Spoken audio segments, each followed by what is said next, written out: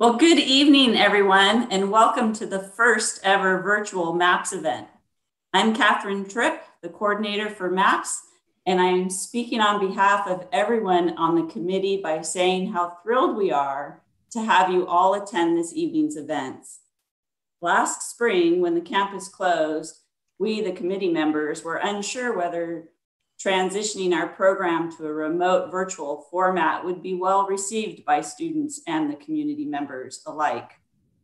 Having over 400 people sign up to attend this evening's event is thrilling and speaks loudly to the fact that relevant science information is important and it's valued by those of us living in this great Central Valley.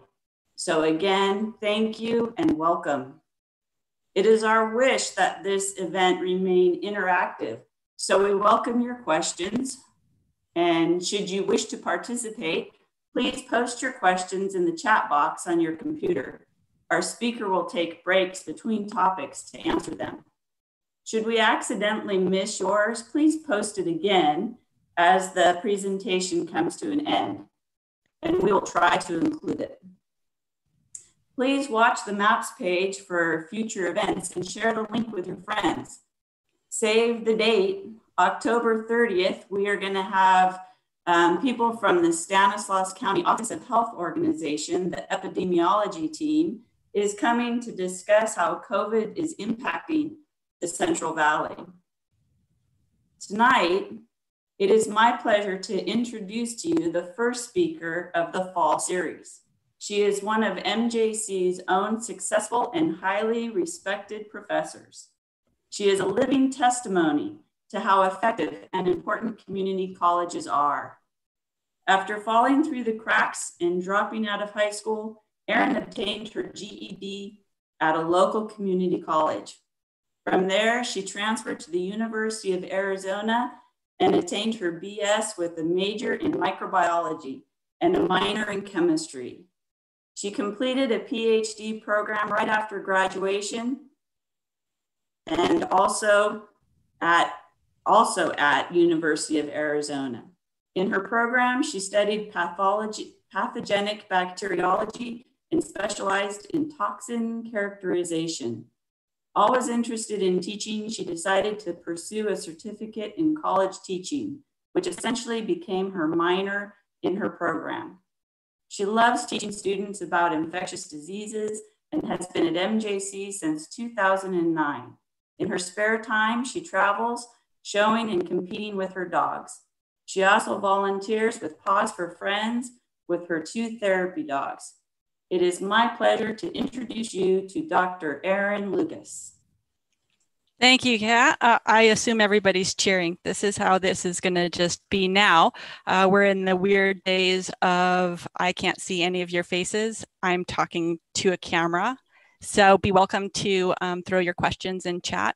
As Catherine has alluded, what I kind of took upon myself for this talk was to get you guys ready so that when the county health people come and talk about COVID in the Central Valley, you kind of have a better scientific fundamental understanding of infectious diseases, viruses, and how they kind of affect us. And so this talk is broken down into 3 mini talks, realistically.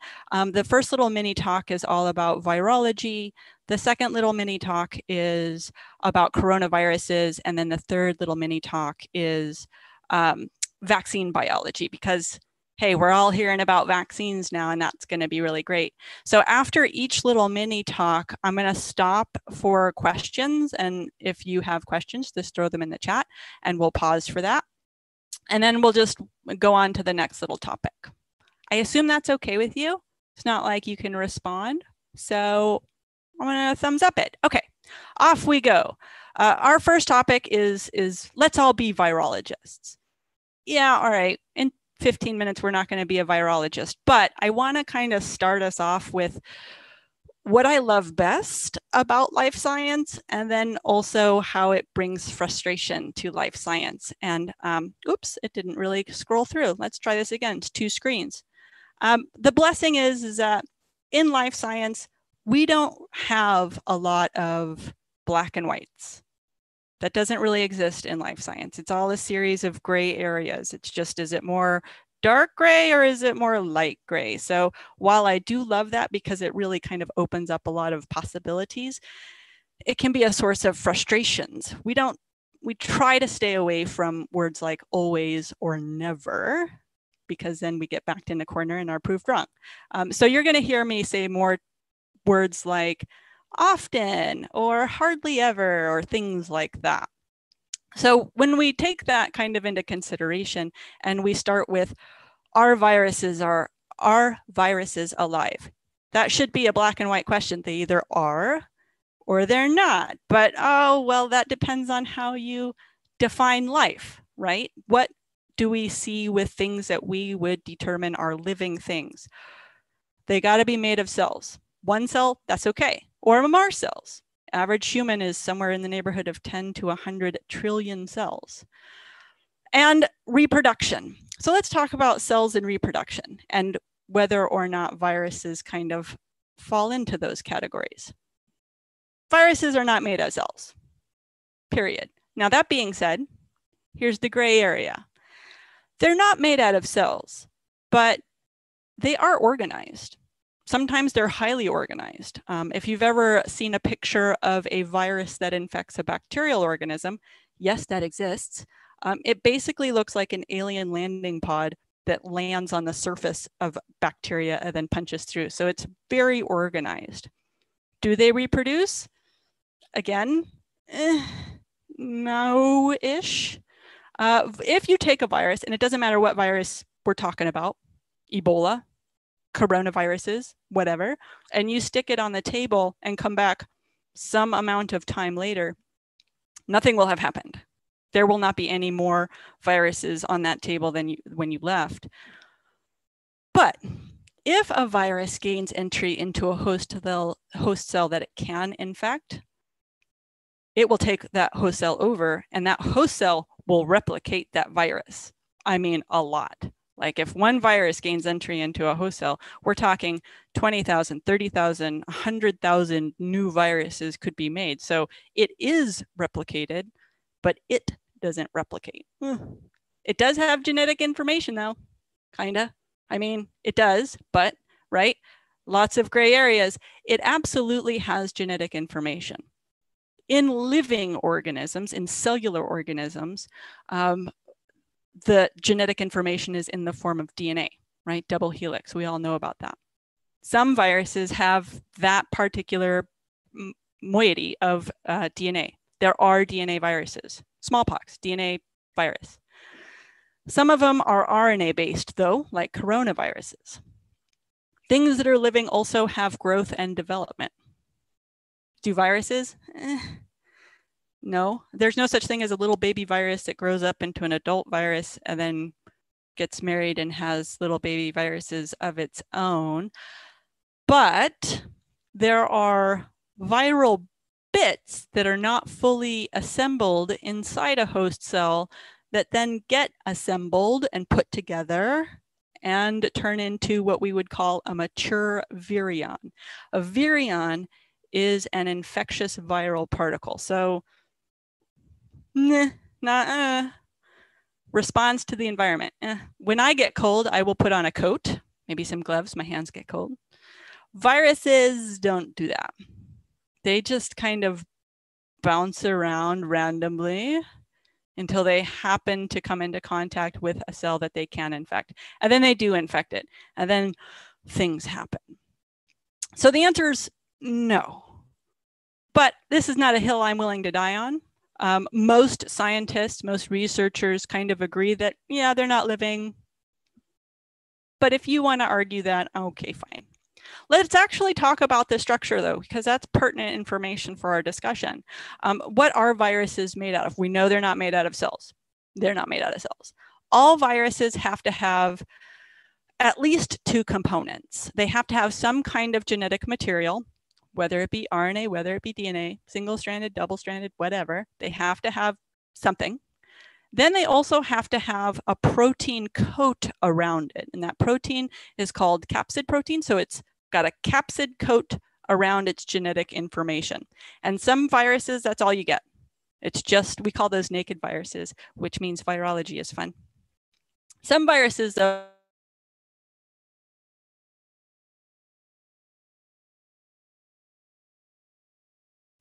I don't know how I got unmuted. That was fun.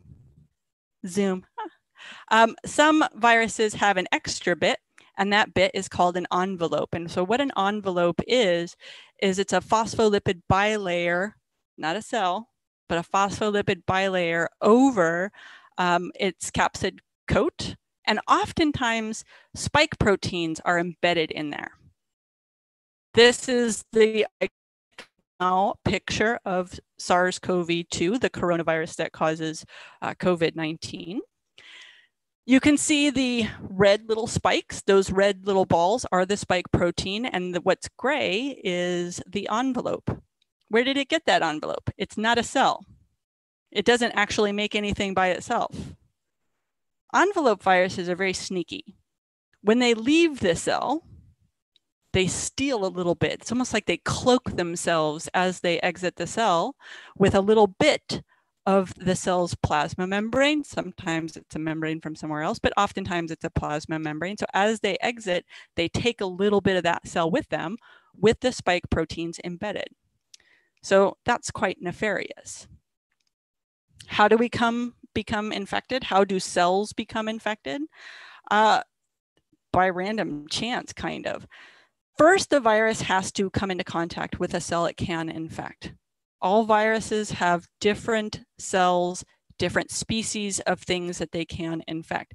And it's very specific. That's why you can't give your cold to your dog, and you can't get horse sniffles from your horse. So that's the good news for the most part.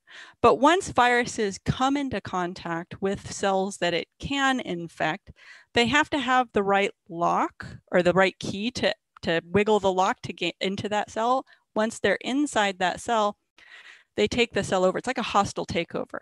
They basically convince the cell to stop making new cell stuff. And instead of making new cell stuff, it only makes new viral bits. It constructs viral capsid proteins. It makes the spike proteins. So it stops making its own stuff. And what happens is over time, the cell becomes overwhelmed and it dies. The outcome of viral invasion is cell death. So I've got this little really rudimentary animation of how this happens. So we have our little virus. It's going to come into contact with a host cell that it can infect. Now, oftentimes this interaction between the virus and the host cell is facilitated with those spike proteins. Spike proteins really are just a whole bunch of little keys sticking out, waiting to get into the right lock. Once the virus gets inside, it's got to take off the envelope. If it's still on there, it's got to take off the capsid protein coat. And so now we just have nucleic acid, that genetic material that's inside these host cells. The host cell will replicate it over and over and over. Then the host cell will actually put the viral bits together, and you will get more viruses and more viruses and more viruses. And eventually the host cell dies, and that host cell is gone away. And all of those new mature virions will be free to infect other cells. So with this kind of idea that these are not made out of cells themselves, but they have organization, they do have genetic materials, how do we treat them? What do we treat them with? One of the biggest frustrations that I have sometimes is that we all like to reach for the antibiotics, right? Because antibiotics cure infectious diseases. Are you infected with something? Take some antibiotics. No. Antibiotics are drugs that inhibit some kind of cellular process. So whether it be inhibiting bacterial cell walls or inhibiting protein synthesis, these are drugs that inhibit cellular processes. And viruses are not made out of cells. So antibiotics don't do anything for viruses at all. A viral infection will not be treated with antibiotics. A whole different talk we could talk about for a long time is antibiotic resistance, but we'll save that we'll save that for next time. But what do we do have? We do have kinda some antivirals, kinda. We're actually not that very good at making antivirals. Probably one of the best ones we have that you might be familiar with is Tamiflu. And Tamiflu is kind of an antiviral. It is, it's okay. The issue with Tamiflu is you have to start taking Tamiflu the day your symptoms start. Otherwise, it doesn't have an effect, right? And so if you kind of sit around and you're like, I don't know if I'm sick. Is this the cold? Is this the flu?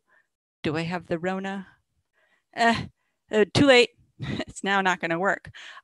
We do have vaccination for a number of viral infectious diseases. And as a recipient of those vaccines, I say thank you, because I'm not worried about getting polio anymore. That's good.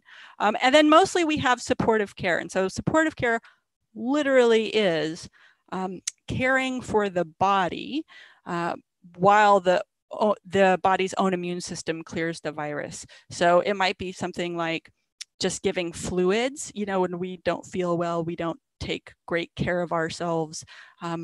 And we might not drink enough fluids, so we could get dehydrated. So if that's just supportive care of making sure we get some IV fluids to support the body, that's something. All the way up to, you know, ventilatory support, kidney support, things like that, while the body is mounting an immune response against that.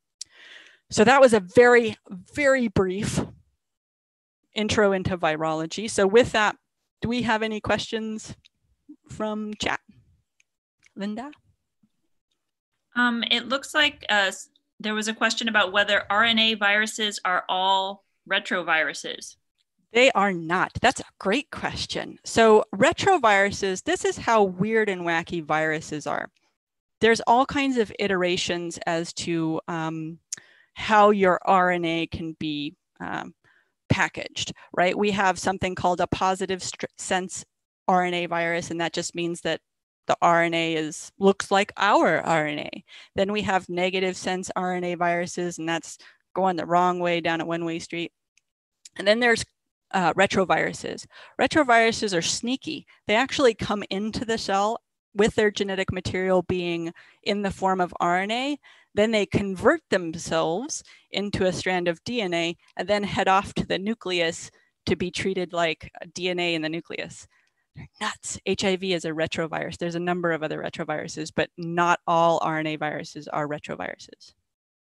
So long answer to your question for you. So we have another question about if a way a virus infects a cell is very specific through specific receptors, does that mean that an effective antiviral treatment is not feasible unless we alter our own DNA?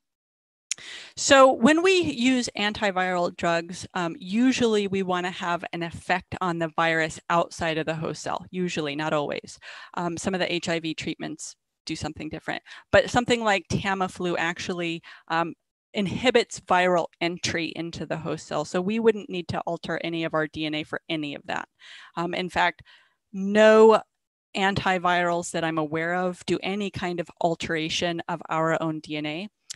You might be thinking of remdesivir, and remdesivir is it's a drug that looks like RNA and looks like RNA bits, but isn't really RNA bits. So if you give remdesivir in the presence of a virus, the virus, as it's replicating, might try to use that drug in its replication patterns, and then that just might cause catastrophic mutation events, and then the virus will not persist.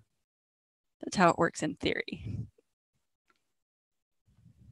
Okay, so there's a few questions coming up about vaccines, about how long does it take to usually make a vaccine, and whether or not, you know, some vaccines only work against last year's viruses, and how does that affect their efficacy for this year's virus? Those are great questions, but I think we should save those virus questions for after the little virus talk. Those are fabulous questions, though. So we're doing more vaccine stuff. Yeah, there's a whole little mini topic on vaccine biology. Okay, and then someone wanted to review about spreading viruses to other animals like dogs because they weren't sure about that part. So there's a term called viral tropism, and tropism means what kinds of things can this virus infect? What kind of cells or what kind of organism? And for the most part, viruses have very narrow tropisms, meaning they can generally only infect a few cell types in one species, sometimes two species. Occasionally, we get a virus that has a very broad tropism, like rabies. Rabies can infect almost all mammals, right? So there's some kind of receptor on all of our mammalian cells that rabies uses to gain entry. But for the most part, viruses that infect people are going to be restricted to people. Viruses that infect horses are going to be restricted to horses. Now, remember when I said, though, we don't like to use those always or never terms. If you have a hugely infectious person and you're slobbering all over your dog, you can transfer some virus. Now, whether or not that is going to then replicate in your dog cells is probably not, but they might occasionally get some kind of a transient thing. But the realistic answer is no, you're not going to give infections to your dog for the most part, unless it's rabies. Don't give your dog rabies. Okay, I think there was another question that you covered in this section about why, again, do antibiotics not work against viruses? They don't work specifically because these are not cells. Antibiotics were actually originally discovered. We like to discover antibiotics. We don't generally like to make antibiotics. And it turns out that in soil or other communities where you have a huge variety of microbes all in one area, they're kind of trying to kill off each other. And so antibiotics are a microbes' way of killing off their neighbors so that they can garner all their resources.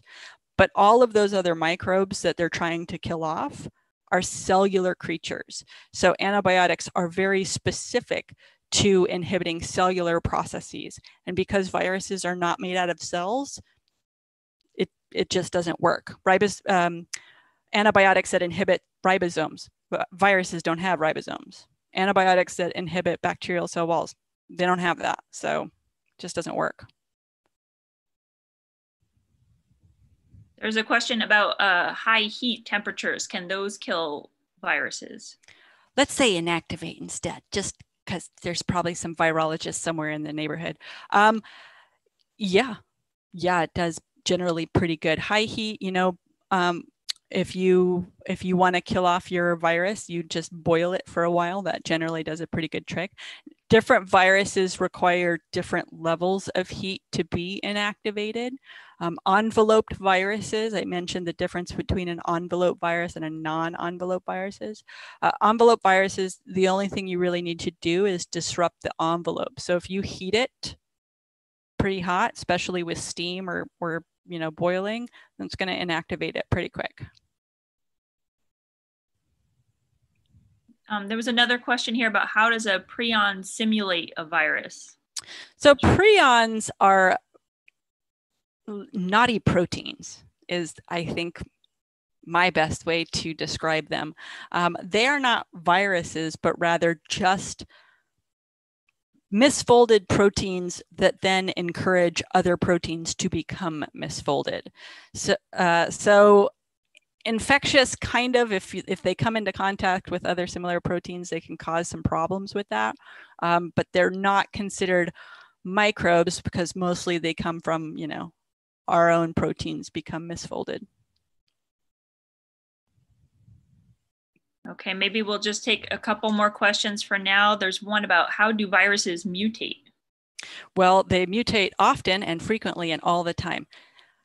But that doesn't, that's not scary. I know all the horror movies are like, oh my gosh, the virus has mutated and we're all gonna die now. No, that's not how that actually goes. Viruses because they're not made out of cells, they don't have good fidelity when they're doing replication processes. So so if we are talking about DNA viruses tend to be more stable and mutate less because they rely on host cell machinery to do the replication process for them. RNA viruses mostly have to use their own enzymes to replicate, and they're not very good. You know, they make a lot of mistakes. It's like having a 10-year-old copy a sheet of paper, right? And say, hey, spell everything right. Sometimes they're not going to do it. So viruses mutate just because their enzymes that replicate themselves are not as good as cellular organisms. I will say, though, that coronaviruses, they actually have a little enzyme that is a proofreading enzyme. So coronaviruses are much better at not mutating than other RNA viruses like influenza. Influenza mutates all the time. It just kind of does its own thing. But coronaviruses are pretty reasonable. They don't mutate a lot. Okay, so it seems like a lot of these questions might be things that you're going to be covering in the next sections of your talk. There is one that might be helpful. Someone wants to know what RNA stands for. Ribonucleic acid. So ribose is the sugar that makes up that molecule. So ribo means ribose, and then the nucleic acid is the phosphate and the little nucleoside that makes up the that molecule. Shall we go to coronaviruses? Yes, I think we should. Let's do it. I don't have my clock on right now, so I just assume we're on time. Whatever. All right, coronaviruses. All right. When you watch the news, you hear a lot about coronavirus, but that's a huge group of viruses, and they're all kind of different. So coronaviruses include viruses of animals and viruses of people. And I have on here bats, pigs, and civet cats because they happen to have a lot of coronaviruses. Well, at least the bats do. But we do have coronaviruses that infect people. We all know this picture. This is SARS-CoV-2. That is the coronavirus that causes COVID-19 and our current consternation. I'm actually not going to talk about SARS-CoV-2 because I believe that the folks coming next month are going to talk about SARS-CoV-2 and COVID-19. That being said, if you put SARS-CoV-2 questions in the chat, we'll try to get to some of those. I want to talk about the other myriad of coronaviruses that infect people. And in fact, let's start with cold-causing coronaviruses. There are 4 of them. 4 cold-causing, I'm going to stumble on that, coronaviruses. That's a lot of C's all at once. These are viruses that infect, their tropism is the upper airway tract. So with an upper airway tract infection, you get things like coughing, sneezing. Malaise is just a fancy word to say you don't feel well, right? So you're feeling punky, you're at home, you're coughing, you're sneezing. It's no fun, but it has a pretty darn low mortality rate or case fatality rate. Something really has to be going wrong with your own immune system for you to get serious disease by one of these cold-causing coronaviruses. I have on here low-ish infectivity. So infectivity is, are you going to infect other people? Are you going to transmit that to other people that might not have an immune response to it yet? And you do. If you had a cold and you went to class, you might give your cold to somebody else, right? And the immunity that we build when we're infected with these cold-causing coronaviruses is pretty short-term. Like if I got a cold now with a cold-causing coronavirus, you know, about 30% of human colds are caused by coronaviruses. The rest are caused by other viruses. But if I had a cold caused by one of the cold-causing coronaviruses, I would get sick, my immune response would mount, it would clear the virus, and then I might actually get that cold again next year. So the immunity wanes after not a very long time. But it doesn't cause death a lot, so we're okay with that generally. We do have now 3 events of serious disease causing coronaviruses. We've got SARS Classic, or SARS-CoV-1, MERS-CoV, and then of course SARS-CoV-2. Starting with the archetype of severe disease causing coronaviruses. I have this little picture here. This is a civet cat. It's a little Asiatic wild cat. It's pretty cute. SARS-CoV-1 or SARS Classic. It used to just be called SARS-CoV, but now that there's a 2, they have to figure out what they're going to call it. And SARS Classic, SARS-CoV-1. I like Classic, but they'll decide at some point, I'm sure. Anyways, it had origin in a bat. Then it had an intermediate host of the civet cat, and then jumped into people and started the SARS outbreak. So November 2002, kind of a similar thing of how this particular pandemic started, in that there was a cluster of viral pneumonia cases. This was in a place called Guangdong province in China. And there was a cluster of viral pneumonia cases, and it was really infectious. And it became a big time outbreak. And one of the biggest problems, well, a number of problems with this outbreak, but one of the features of this particular outbreak is the healthcare workers were really at risk. And there are a lot of healthcare workers, unfortunately, got this disease, and a lot of them died of this disease. They ended up actually having dirty zones. So if you were a doctor or a nurse that volunteered to work in a dirty zone, that was what we would call a COVID ward now, right? That was a SARS ward then. You would have to live at the hospital. You wouldn't get to go home. You had to only work on SARS patients, and you stayed in that quarantine area. It wasn't until late March of 2003 that they actually identified that it was a coronavirus causing this problem. And let's let that sink in for a second. The first outbreak of this cluster of pneumonia was in November. December, January, February, March. It took 4 months for them to figure out it was a coronavirus. Why? This is the first time coronavirus has been demonstrated to cause severe disease in people. They were looking for influenza because everybody just assumed the next major outbreak of a respiratory pathogen was going to be influenza. Was it avian influenza? Was it H1N1? What was happening? So they were looking for the wrong thing. They finally found it. They finally found SARS-CoV-1 or SARS Classic, and then they really got aggressive with it. They were able to contain it. It was really aggressive, aggressive but reasonable, right? They had thermal scanning. So anybody that wanted to get on public transit, or people that wanted to go into office buildings, or children going into school, they would have their temperature taken before they went into those places. If you had confirmed case, you were in quarantine. They were doing aggressive contact tracing to make sure that they talked to everybody who came into contact with you. They were doing physical distancing, and they were doing masking. In the end of this major outbreak, there was, over 8,000 cases, and of those 8,000 cases, more than 800 of them proved to be fatal. And then it went away. And then it went away.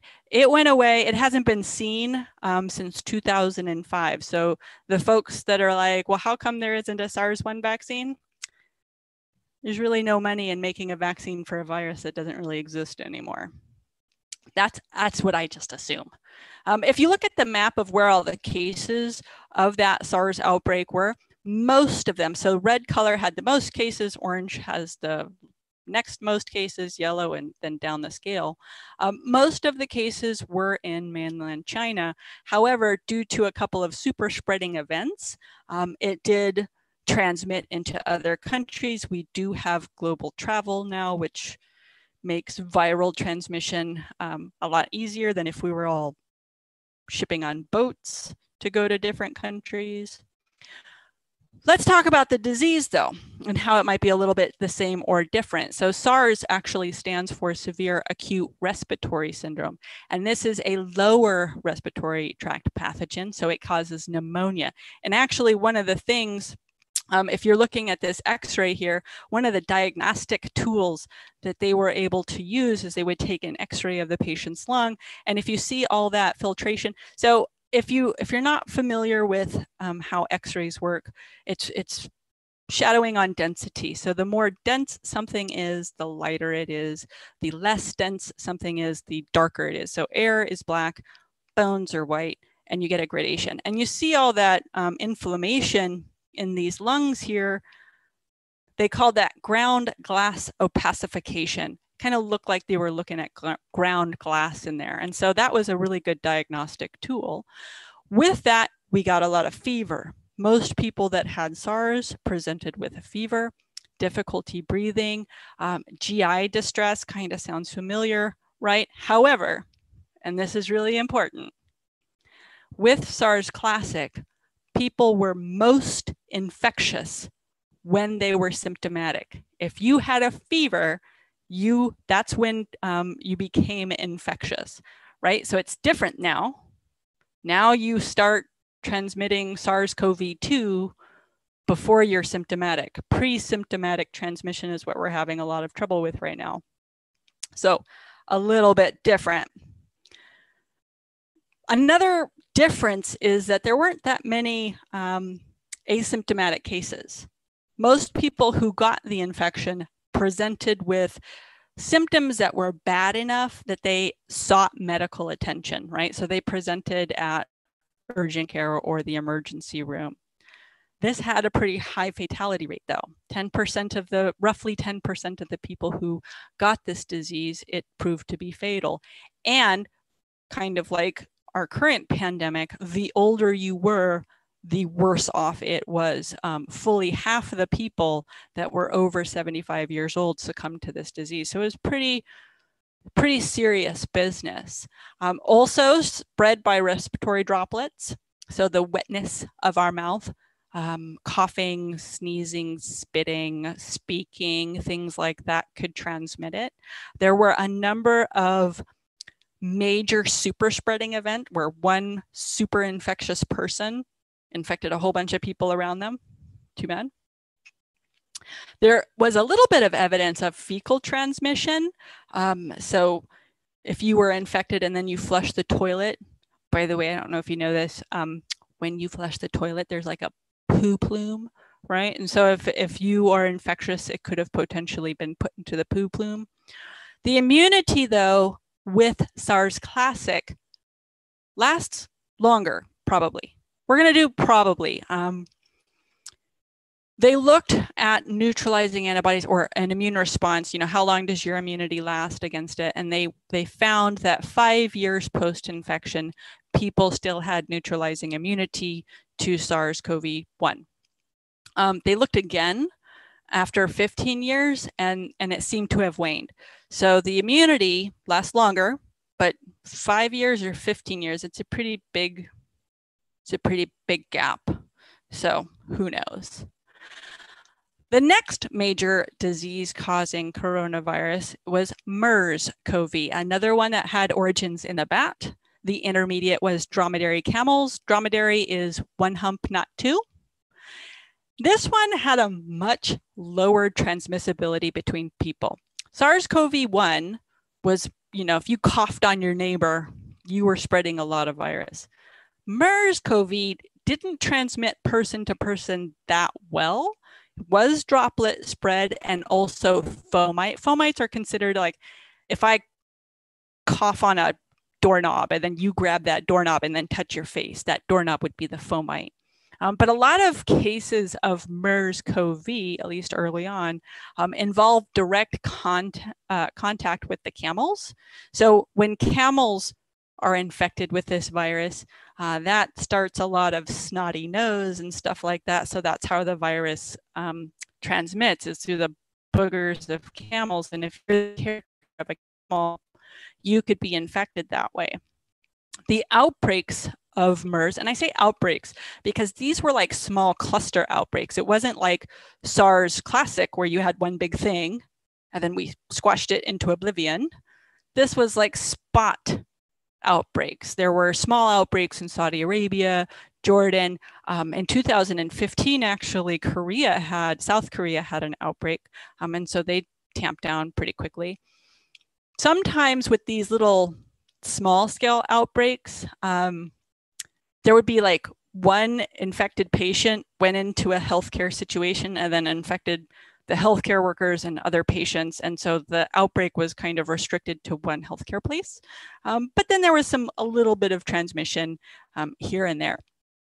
I will say though, that there's a license, because this one's more recent and because this one actually established a reservoir in the dromedary camels, there are populations of camels in Africa now that just spread this virus amongst themselves. So there's now a vaccine that's been licensed for camels against MERS. And then there are, I think, a couple of vaccines in clinical trial for people for MERS. So it can be done. It can be done.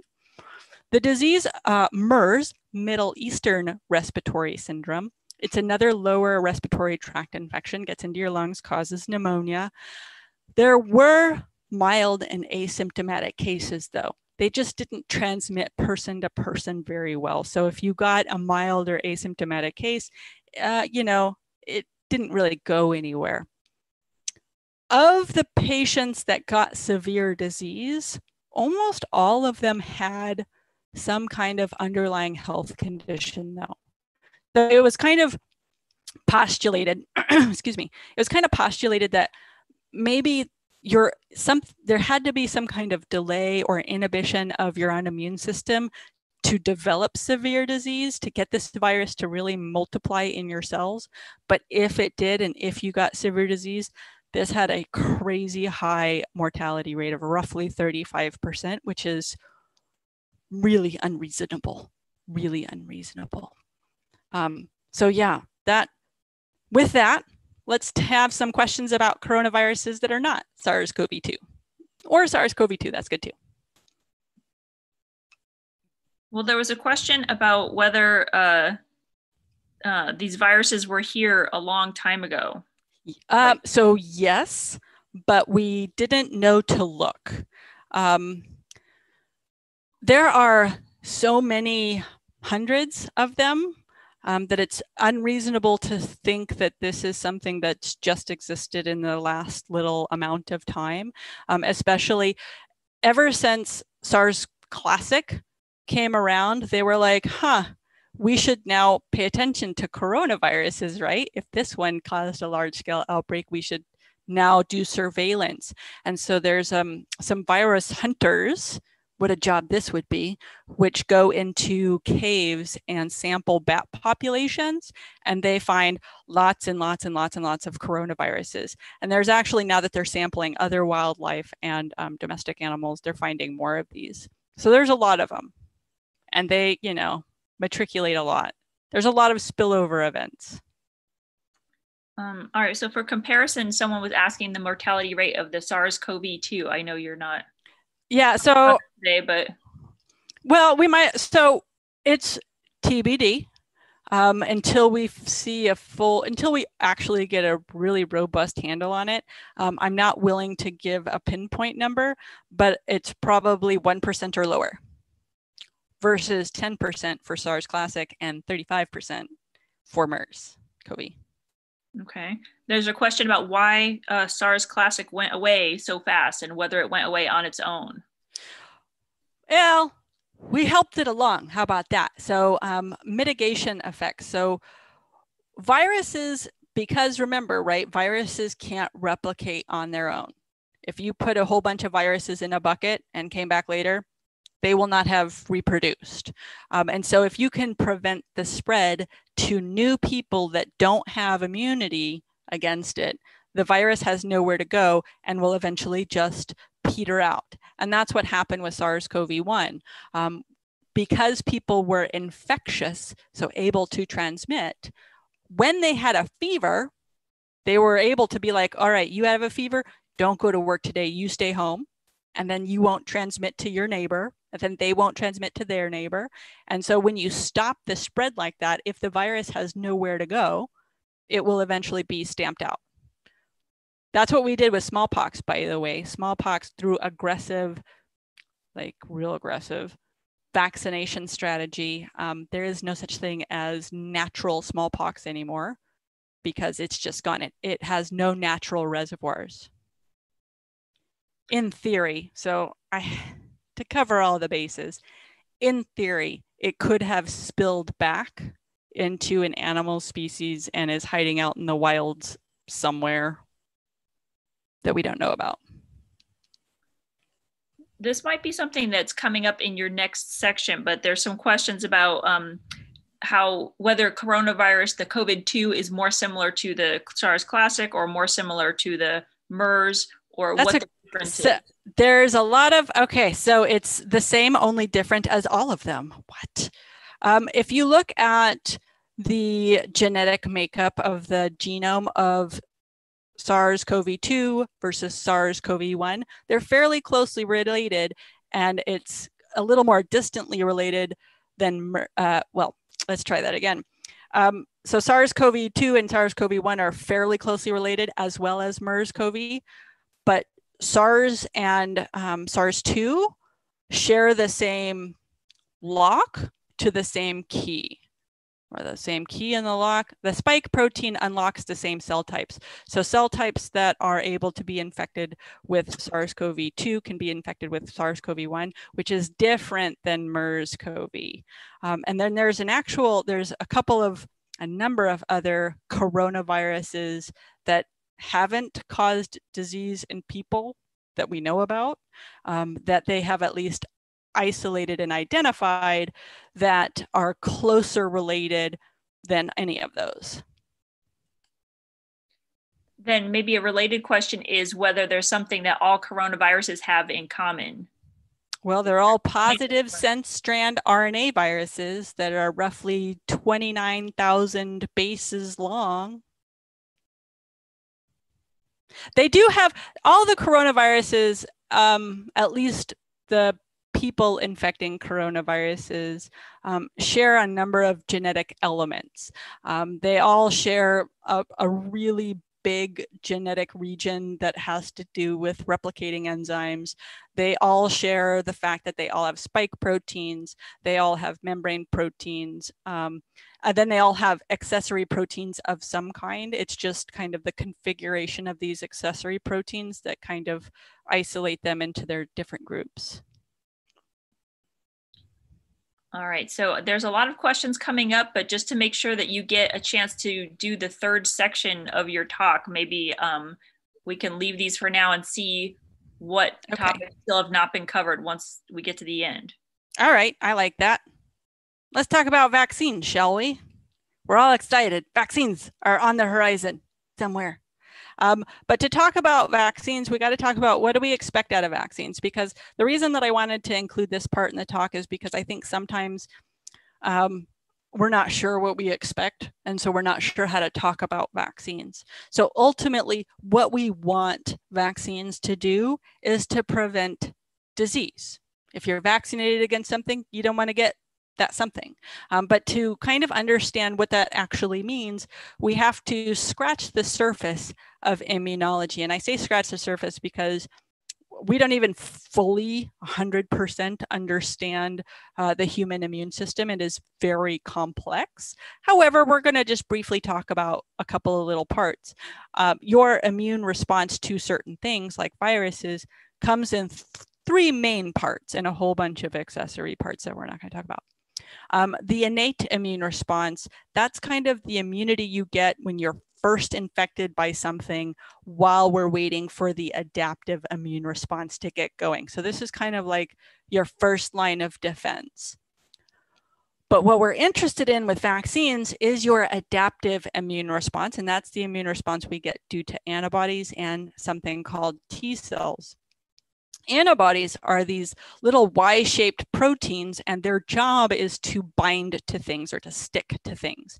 And they are made by a cell type called B cells.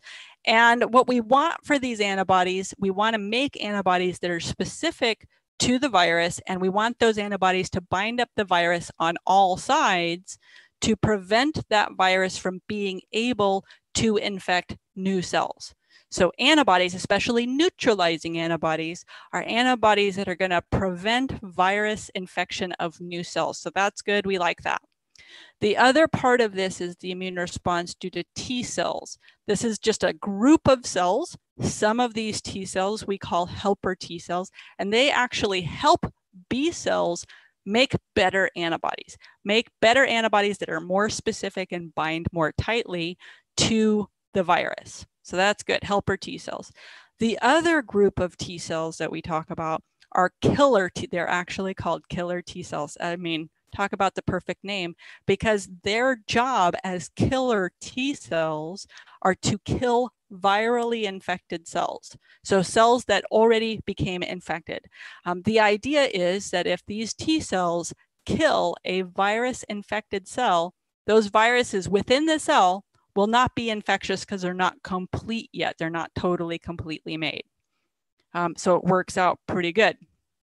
So ultimately, right, going back into vaccines and how that works with vaccines, if we use vaccines to stimulate neutralizing antibodies and stimulate the activity of these T cells, we should be pretty well off. We should do pretty well.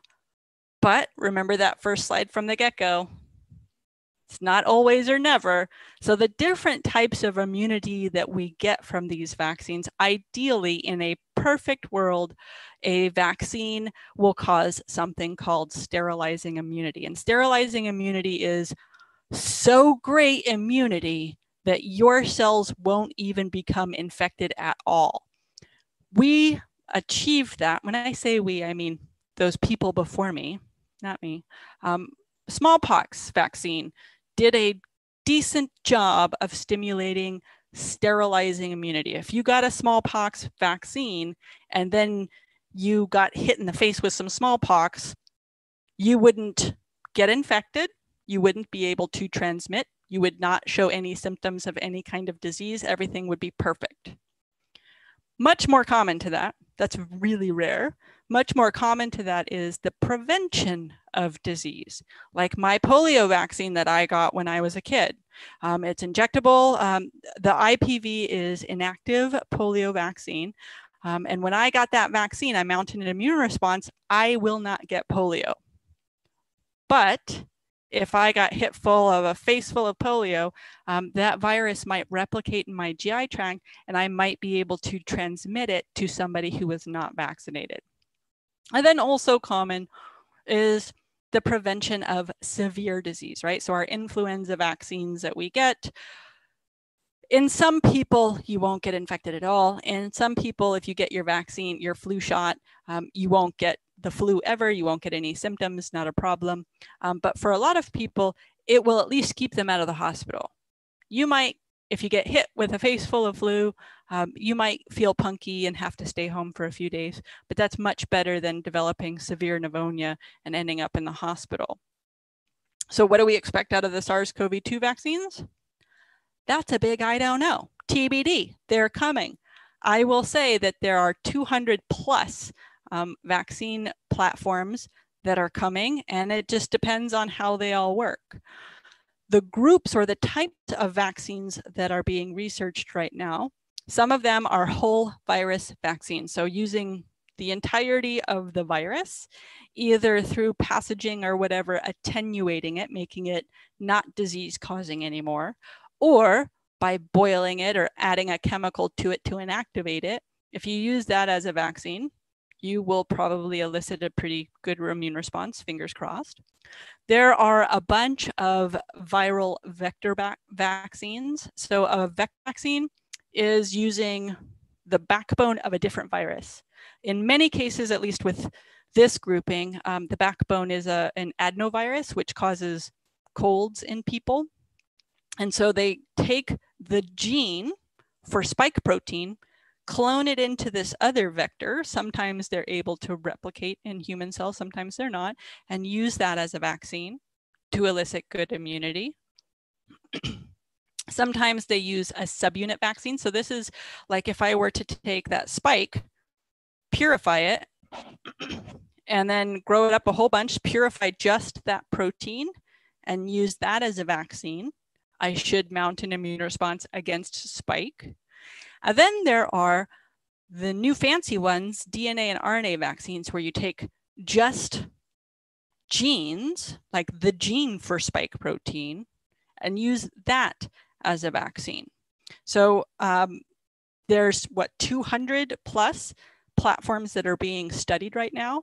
Probably 10 are in at least clinical studies in humans. The top couple candidates, both Moderna and Pfizer, have vaccine candidates that are in phase, almost done populating phase 3. So their phase 3 trial is 30,000 patients strong. So they're enrolling 30,000 people for the vaccine trial. Both Moderna and Pfizer are mRNA vaccines. So Moderna is using the full length piece of RNA that encodes for the full length spike protein. And Pfizer, that candidate, is using just the receptor bind. So just like the knobby head of spike protein as their vaccine candidate. And they are almost all the way populated their 30,000 trial. So there are 2 doses though. So let's see, if they populate that trial now, then you have to get a booster shot in 3 weeks or a month, depending on the vaccine. And then, your clock starts. Johnson & Johnson, if you've been watching the news, Johnson & Johnson just announced that they are entering into their phase 3 clinical trials. So phase 3 are like efficacy trials to see if it actually works. Phase 1 and phase 2 are to make sure it's safe. So Johnson & Johnson's phase 3 trial will include 60,000 participants. That one is a vector vaccine using an adenovirus vector that does not replicate in human cells. And they're hoping to get theirs single dose is the thumbs up. So it's a race now. We're going to need multiple candidates to work out. But let's have some questions about vaccines. I am sure there's plenty. Okay, so I guess a lot of people are very concerned about the timeline for developing a vaccine. I know it seems like we're, pretty far along altogether. Yes. What do you think the timeline is for getting a vaccine developed? Well, so those 3 that I mentioned by name are the furthest along in that they're populating their phase 3 trial. So in vaccine development, you have a whole bunch of preclinical trial work that has to be done, but none of the vaccine platforms are completely untried, untested platforms. They're modifications of platforms that we've used for other vaccines for other things.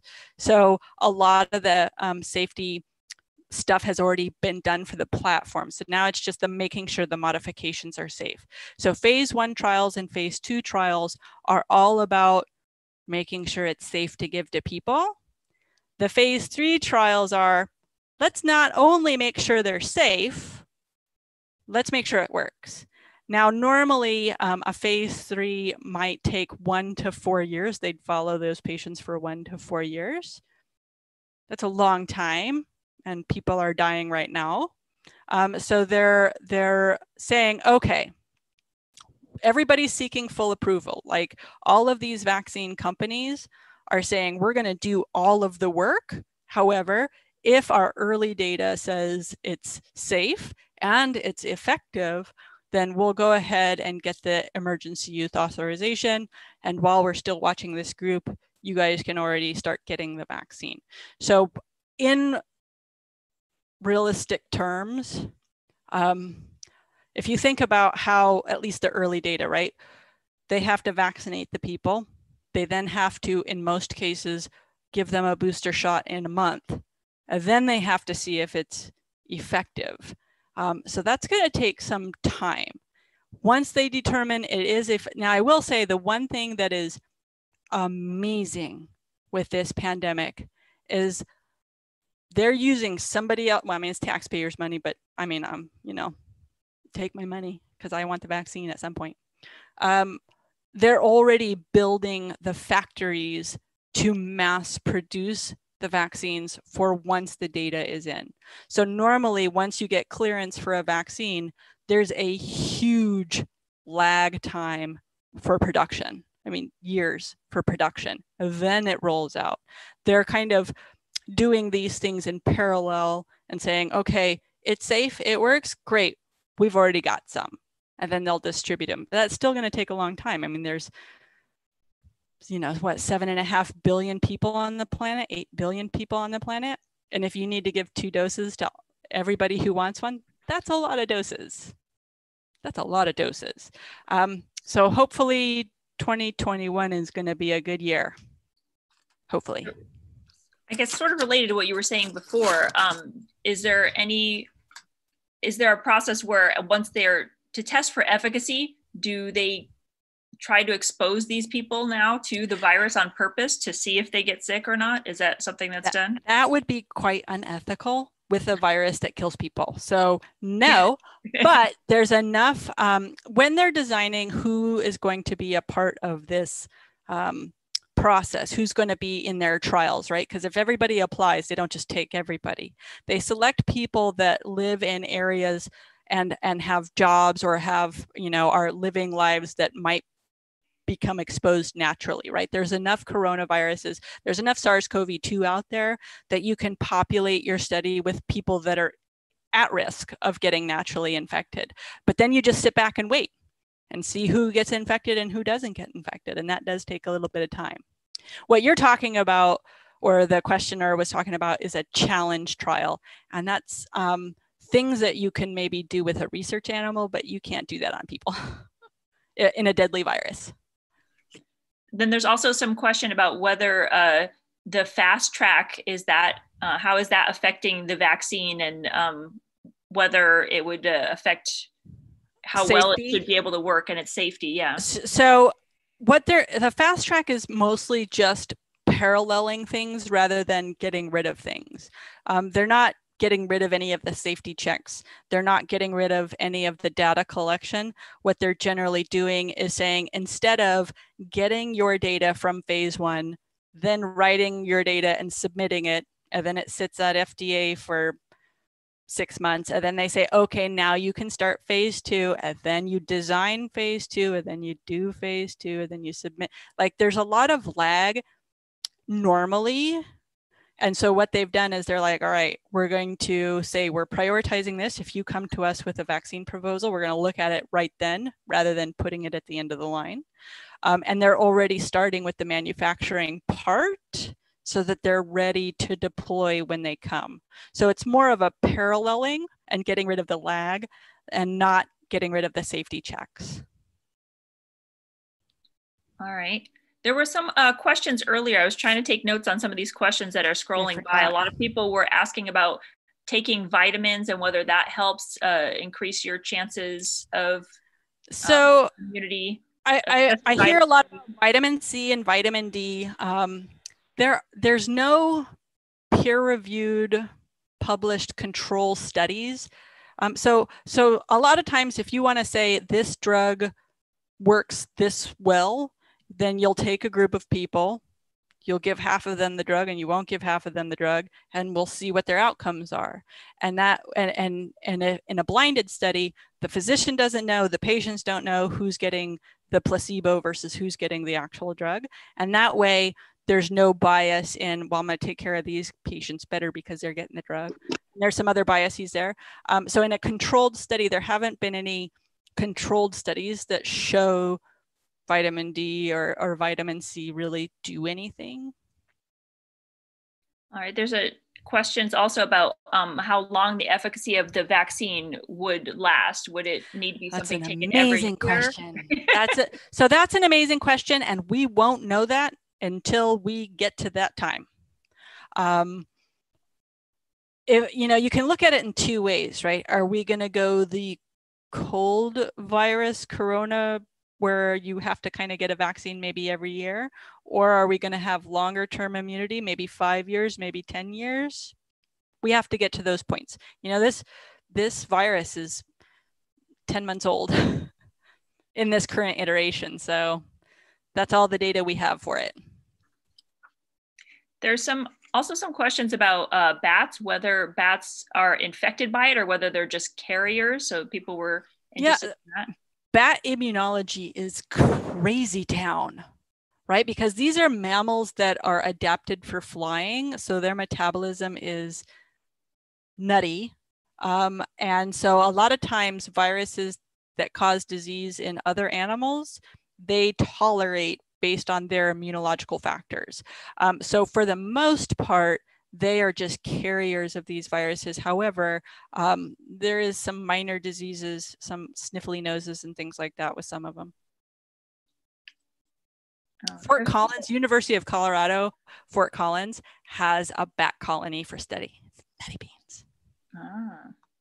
There was also a question coming up whether interferon works against the SARS-CoV-2 or... Yeah, so interferon, part of the disease problems, and so I hope all of you guys come back next month when the public health people come, and I hope they talk about actual SARS-CoV-2. The disease progression of SARS-CoV-2 is, you get the virus, it spends time multiplying in your cells, and then actually you have a peak, and then it starts going down a virus, but your immune response starts going wonky, so it becomes dysregulated. Part of that is through chemicals like interferons and other chemical messengers that cause dysregularity of your immune response. So interferon, there's some studies going on looking at immune modulating drugs, where if you can bind up certain chemicals of the immune system, can you prevent people from getting severe disease? So some of them, there's some monoclonal antibodies that affect immune cells. There's something called tocilizumab that binds up IL-6, interleukin-6, which is a chemical that causes some dysregulation. So the answer is maybe. I do think that there's going to be some trials coming up looking at effects of immune modulators.